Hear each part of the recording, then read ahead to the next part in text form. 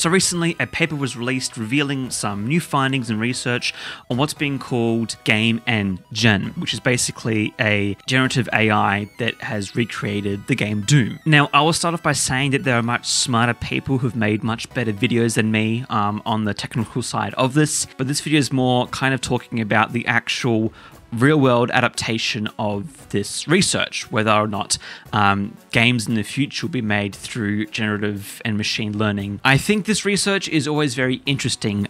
Teaching computers to learn is in of itself a very interesting concept. Being a solo game dev and someone who's been very passionate about video games for over a decade now, this is something that's very close to me personally because I love making video games, and anything that's going to make making video games easier is something I'm going to be interested in. However, I don't think this is it. People obviously I guess the concept of this, because it's a research paper and we don't necessarily have access to all the tools and resources to actually give it a go like how we do with ChatGPT, it's a little bit hard to say how things actually work, and because this model has been trained only on recreating Doom, we have no idea how it's going to go with any other concepts of games. And I think the biggest thing with this I want to promote is the fact that we need to have more discussion over things like this. I think right now AI is in a very intense state, and I wouldn't say it's necessarily positive either. You've got AI bros and people who are very passionate about it, but you've also got people who are very much against it.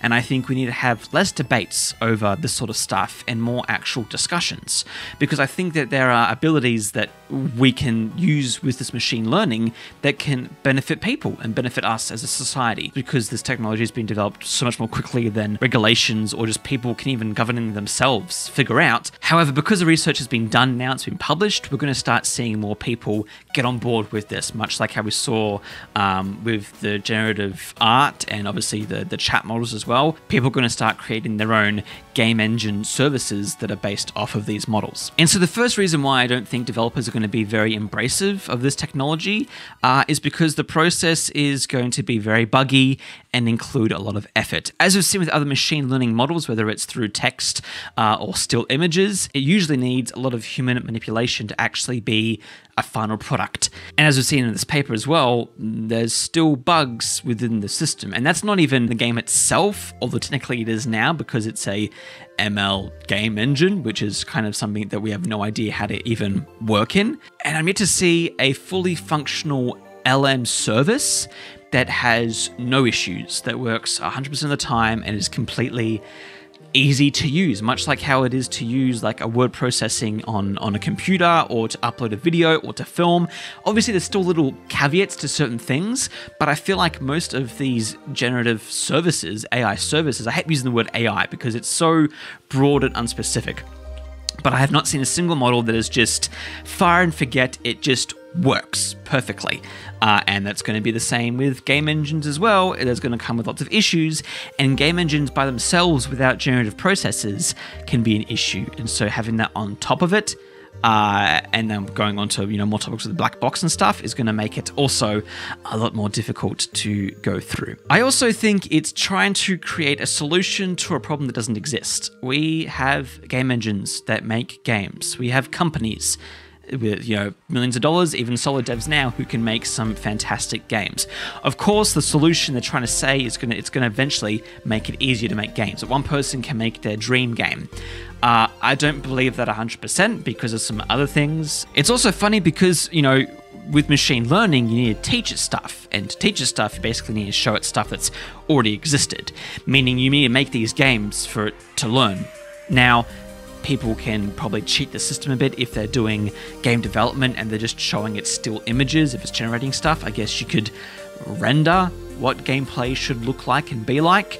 But again, it's like that we've seen it now get trained off of its own work, and the results aren't always that good. And so it gets a bit iffy eventually when you stop training it off of new things and train it off things that it's created that we think is new, but it's not actually new, it's already in the system. I think there should be research done in it being trained off of things it's already produced and seeing how that may decline the model over time, because I think that's they're going to do that, right? If people are making games in these generative game engines, and then obviously they want to generate different models then they'll generate an example within the game engine and then train it off of that.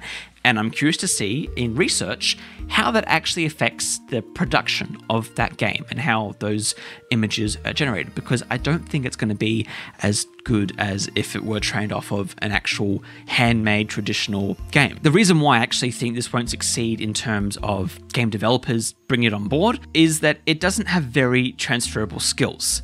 I think the best example of this that's actually been good is when 2D animators switch to 3D.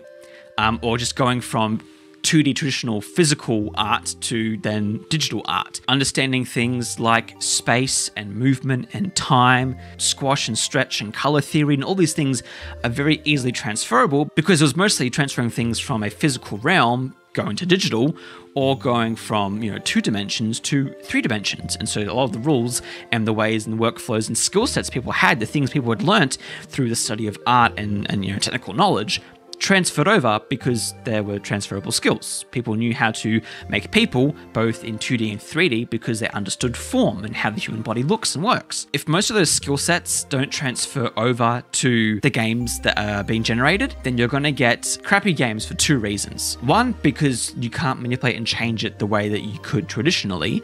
And 2, the people who are making those generative games aren't the same people who are making those amazing classics we loved before.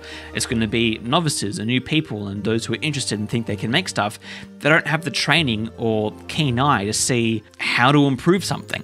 And you could argue we should get those other people to go and use this. If you can't just go into the game engine and affect how the model looks, that's going to, again, affect how artists and designers do things. And even designers themselves, the concept of a mechanic, how do you implement that into a generative game engine? It's resources and things that I think new people will get on board with and probably learn themselves. But to have a successful technology implemented in an industry, you need to have the veterans and those who are actually working already to be able to adapt to it. The other thing as well, as I said before, is the affordability question. Right now it's affordable to do generative AI and machine learning things with these servers because, NVIDIA is all keen for it and they've got the bank and money and investment to, push people to make these sort of things. You've got big businesses who are throwing money at this. And you know what? A few years ago, they were throwing money at NFTs. And I've not heard a single person just talk about how good their NFT monkey is. But much like with Uber and some other services had in the past, which, before it was super cheap to use Uber over a taxi because they had investment. It's the same with Airbnb as well. It was cheaper to book an Airbnb than it was to stay in a hotel. But as we've seen now, it's basically the same price for a taxi or an Uber. Eventually, I think some of these machine-learned models are going to be more expensive than just having a real person do it. Obviously, there's certain things I think that are cheaper. Maybe the chat and image stuff can be kind of affordable.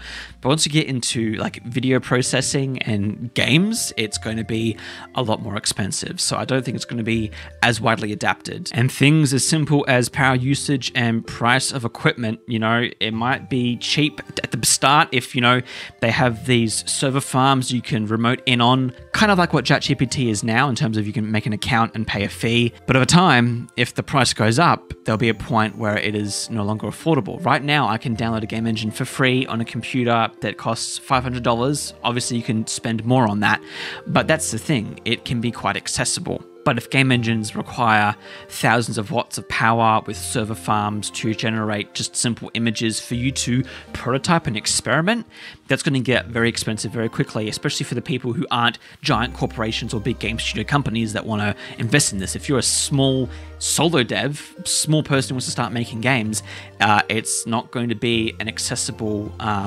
option for you in the future. And I think finally, again, talking about the people, I just think that there isn't much goodwill left for AI, especially in the games industry.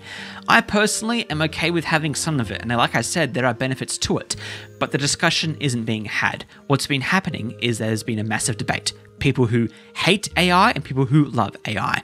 And there's a few people in between, like me, who I'm like, there's some good options here, bad options here.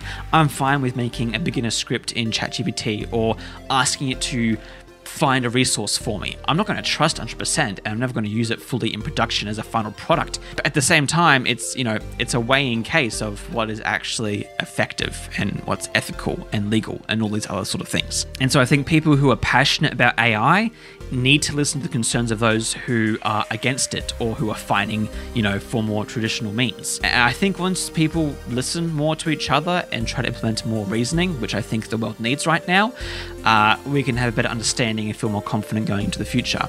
I know that's very hopeful and optimistic of me and probably not very realistic, but I think it's the use case that we need going forward. And there's also the ethics and legality of it. It can be quite messy and you can fight all for it, but it's the point that the discussion's being had over it.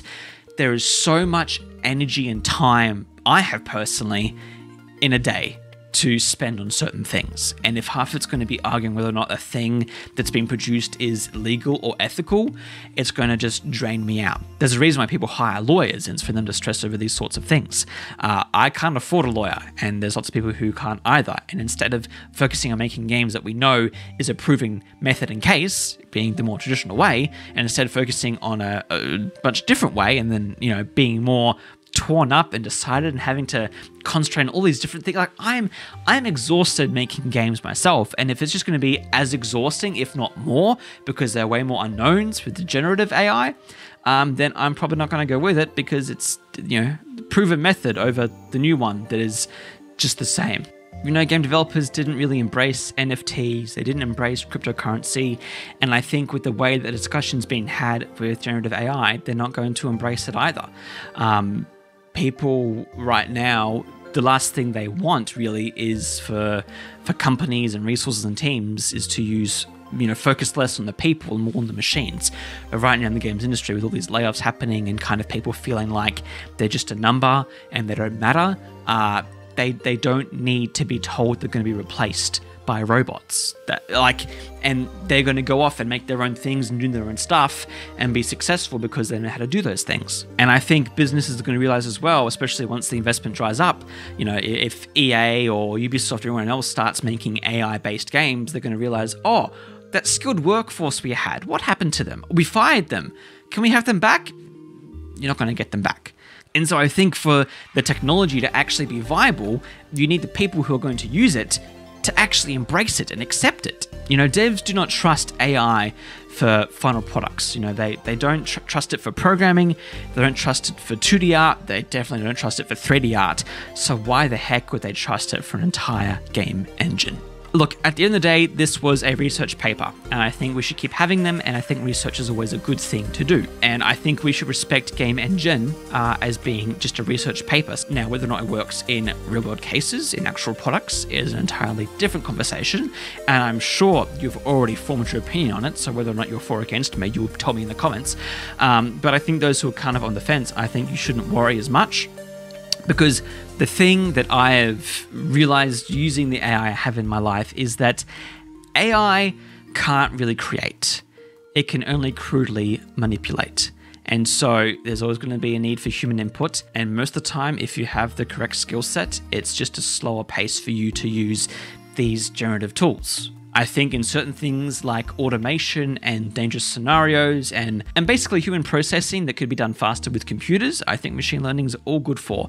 But when it comes to creative input and learning complex things, even things like programming, me personally, I would trust a senior engineer to program something for me than ChatGPT. And because game engines are such an encapsulated tool, and people have already produced so many good game engines and know how to make them well, whether it's Godot or Unity or Unreal or Source or Game Maker or, Scratch, or there's just so many tools out there for you to make these games in different ways, and everyone has a different flavor. I think generative game engines will be a new flavor, but they're not going to be as respected in the industry. So yeah, if you're learning a game engine, keep learning it, keep learning tools. If you disagree with me, that's perfectly fine, because I know there's people out there, and I know this video will give me a lot of slack for people who are all for AI. I think personally it is just a buzzword. It is not a product. I think I need to see some real products with some real benefits before I am more widely convinced of AI being a substantial thing that we should be concerned about. And so if you're interested in game development or people who make games, then continue following along my journey. I'm currently making a Cafe Dasher game in Unreal Engine. So if you're new to the channel, then follow along for that. I also live stream, going to be doing some gameplay, and hopefully, as we've got an awesome audience here talking about game development, we can start having some more exciting future projects. So working on those, and hopefully you can all see them as well. Thank you all for watching. I'll see you in the next video.